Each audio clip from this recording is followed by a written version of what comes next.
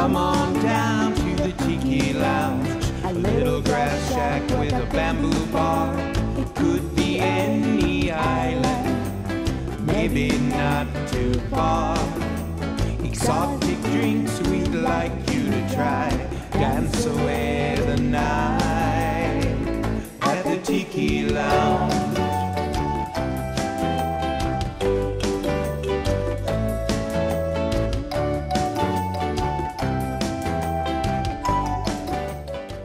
Welcome to Tiki Lounge. I'm Merrell Fankhauser, and on this show, we're doing an interview with Peter Lewis of Moby Grape.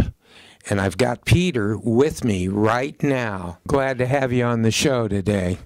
Well, I'm glad to be here. Yes, it is good to still be here, isn't it? Feels good to be here. Yeah. So when did Moby Grape first get formed? Well, I think the story started when the first guy that played drums for the Jefferson Airplane got fired, and his name was Skip Spence. And he didn't leave the scene. He went and sort of was a protege of the manager that still managed the Jefferson Airplane at that time. And when I was in L.A., at the same time, I was playing in a band in L.A. with Bob Mosley, Joel Scott Hill, and a drummer. And the drummer had met Matthew Cates, the manager of the airplane, when he came to find another drummer to replace Skip for the Jefferson Airplane, you know. So he was back now, and he wanted to get a band for Skip, and so somehow we were practicing, and I looked at a guy who was leaning in the corner, dark-haired guy with a goatee, and kind of twisting his goatee and looking at us, you know.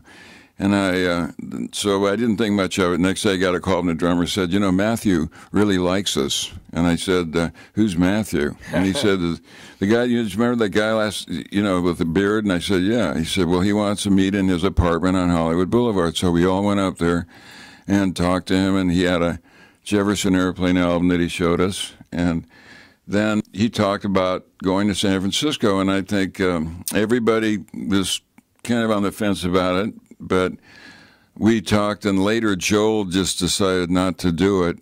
And Bob Mosley and I and the drummer went and met Skip, and we got along. And then they didn't like the drummer. The drummer left.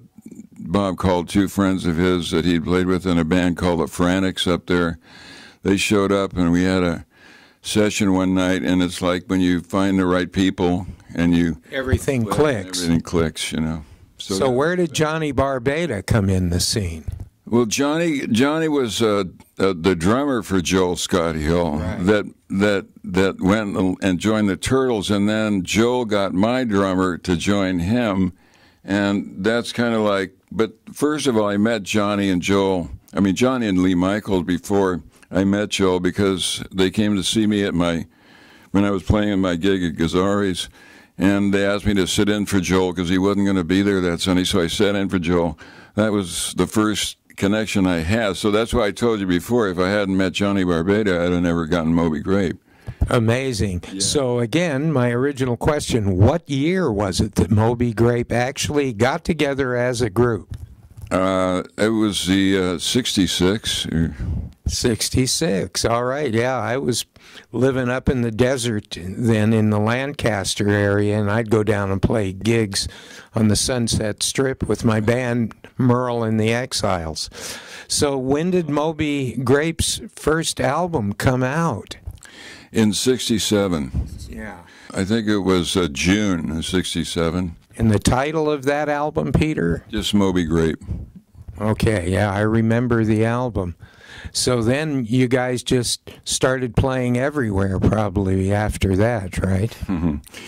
Yeah, we did. Yeah, we played, we went on tour with the Mamas and Papas. But it was at a funny time when, music was changing so quickly in those days that, the Mamas and Papas were huge stars, and then something would happen that was just a little more edgy, and then that would become the more popular thing. Yeah. And the Doors came along. The Doors came along, or Jimi Hendrix. Yeah, Hendrix. Afterwards. So what I remember about the Mamas and Papas gig is that it was there was some tension there, and they didn't want to play right after us, so they had the Buckinghams. They put on their bill, but the deal was to play on an equal bill with him, which Clive Davis offered us, and so we just in faith. So it's great, and they were bigger stars, but like I say, the thing at that point, you could be a star overnight if you just had something new.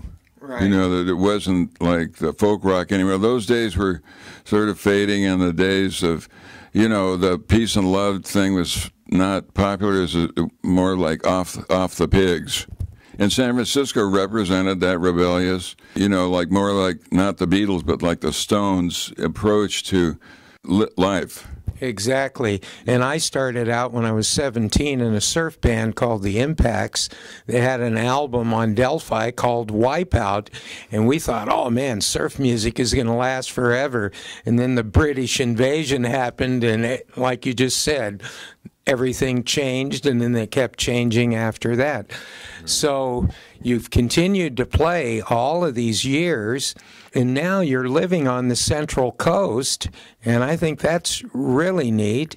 And zooming forward to now, you're playing with your daughter. That's right, and here she is. Yes. Beautiful Arwen, come on in. And we're going to go to some Moby Grape songs that Peter brought us, and then Peter and Arwen are going to play live on the Tiki Lounge stage. So Arwen, when did you start playing guitar and singing and realize that you wanted a career in music? Well, I went after it about 6 years ago. I always had this really determined thought that I was going to be a musician, but I always felt that it was too late, and I didn't pursue it in high school. I kind of played here and there piano, but I never really took it seriously. And then I graduated college, and at that point I figured I had just as much of a chance finding a job as something else as being a musician. So I asked my dad to teach me how to play and sing, and we started recording some ideas that I had for songs and that we had worked on together, and a few Moby Grape things as well. And then we sent them over to a producer in New York City named John DiNicola, and he decided he thought it would be a good idea to make an album of me singing Moby Grape songs. Wow, that's a good idea.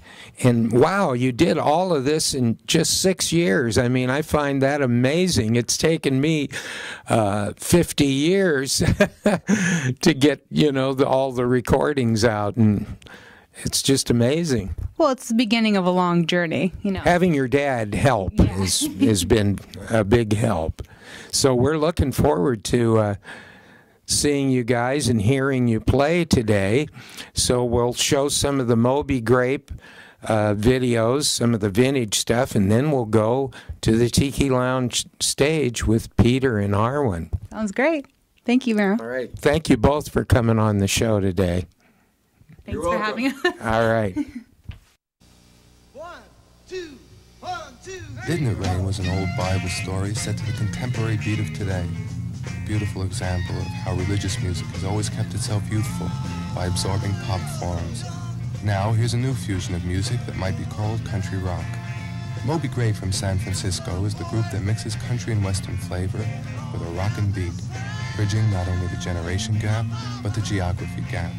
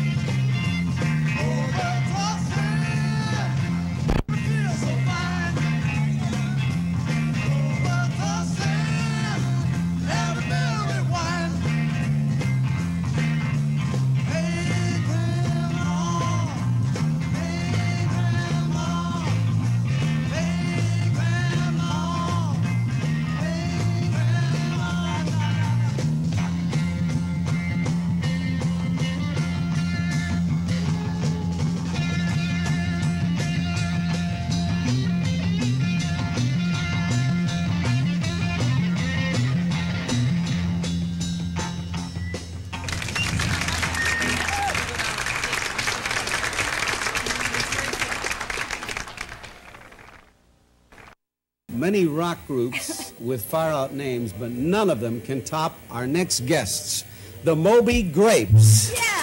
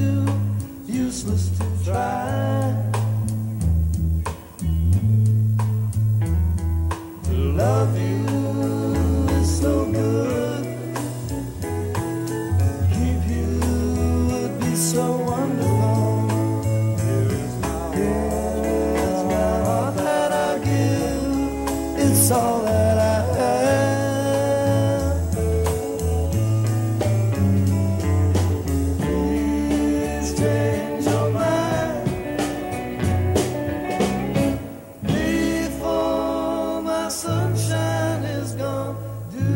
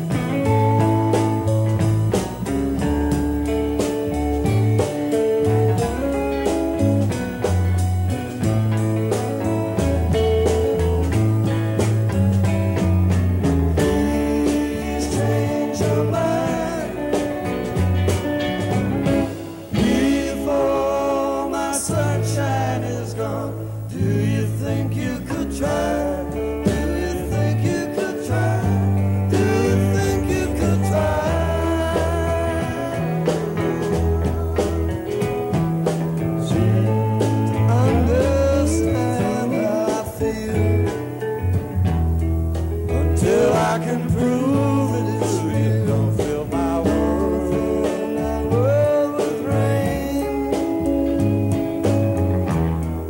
You know your tears will only bring pain in my heart. 805. I guess you're leaving.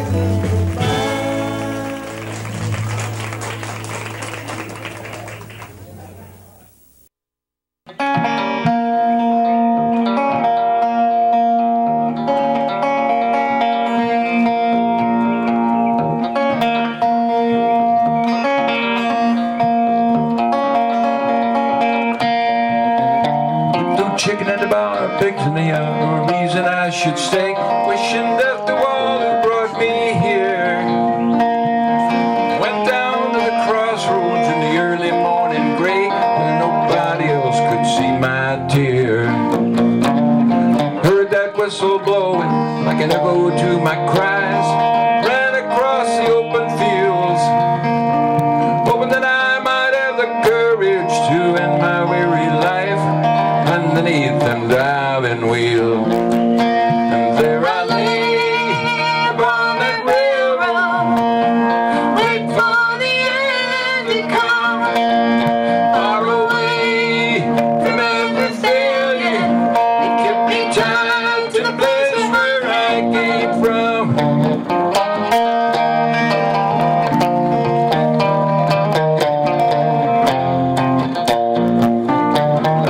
Up and saw a stranger coming down the line with a look of one who understands, like he'd been through every danger existence could provide as he traveled all across his land.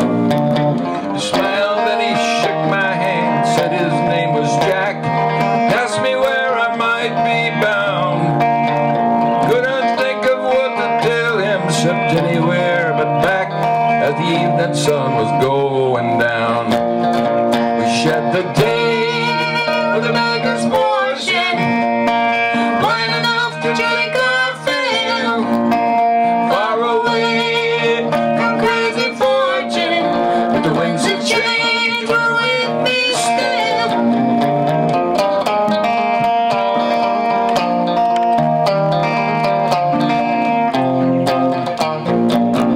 So I took a ride to nowhere, like all the hobos do, running down that midnight train.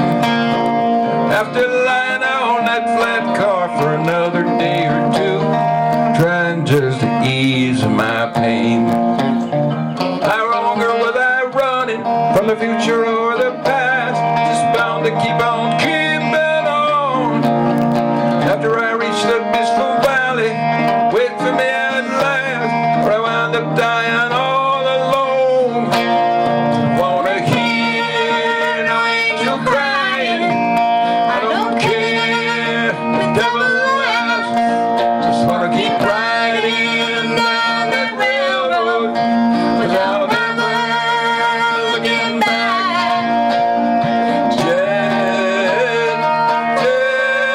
Just like Jack.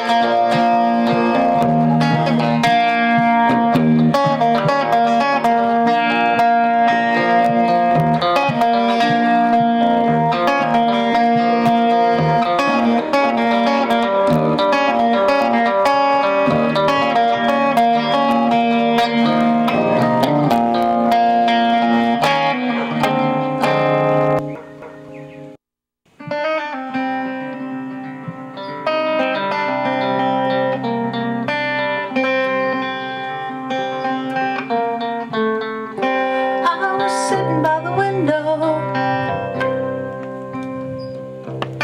watching for the rain.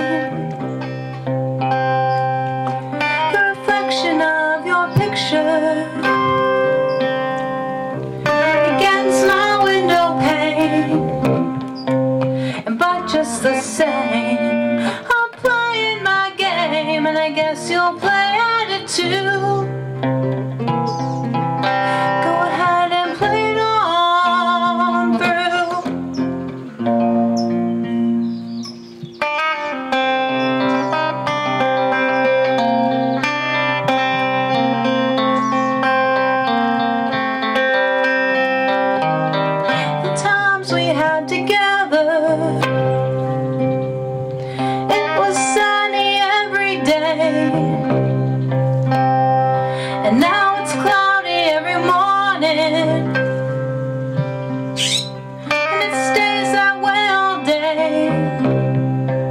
And but just the same, I'm playing my game, and I guess you'll play at it too. Go ahead and play it on through.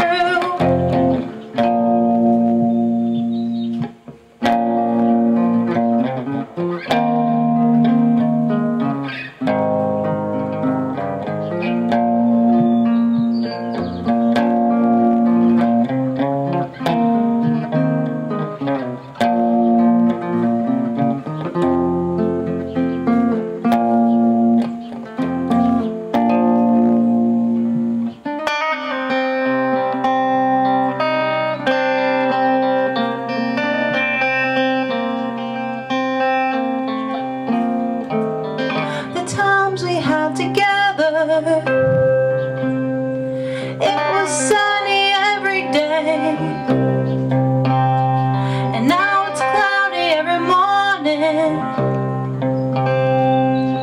It stays that way all day, and but just the same, I'm playing my game, and I guess you'll play at it too. Go ahead and play it on through.